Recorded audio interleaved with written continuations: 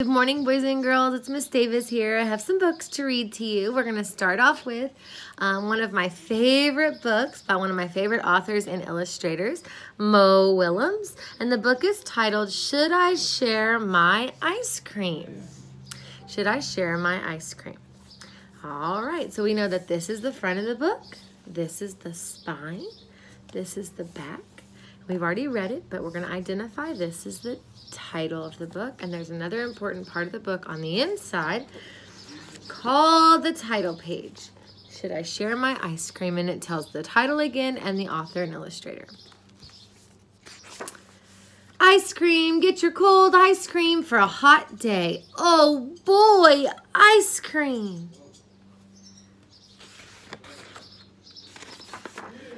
One ice cream, please. Here you go. Oh boy, I love ice cream. Wait, Piggy loves ice cream too. Piggy's my best friend. Should I share my ice cream with her?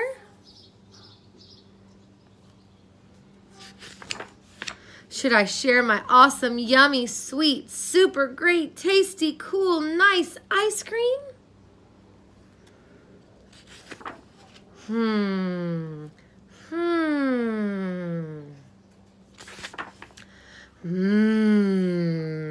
Maybe Piggy does not like this flavor.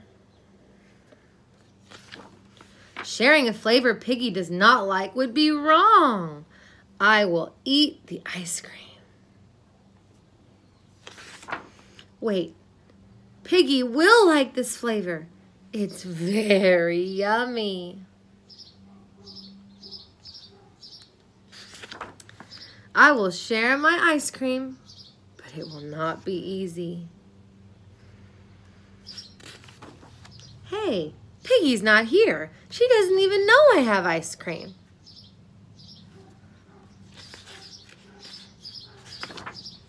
I will eat the ice cream. Where is Piggy?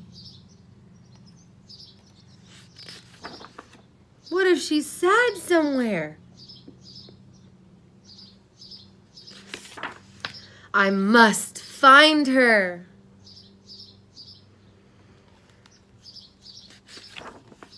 When I do, I will say, would you like some of my ice cream?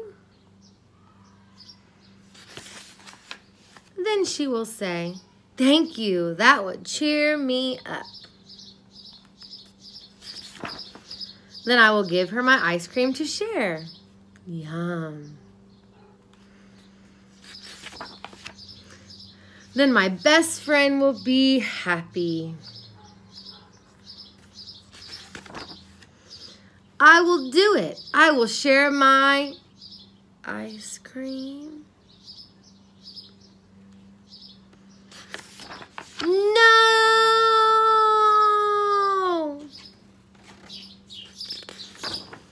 Now Piggy can't have any of my ice cream. Now I can't have any of my ice cream.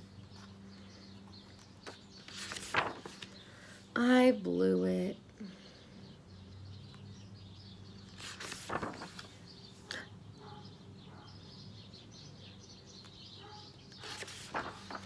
You look sad. Would you like some of my ice cream? Thank you. That would cheer me up. Yum. That was not my plan. Oh well, this works too.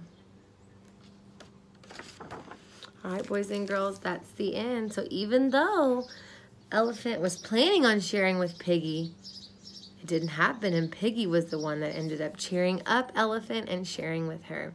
I hope you enjoyed this book. I love you. Bye.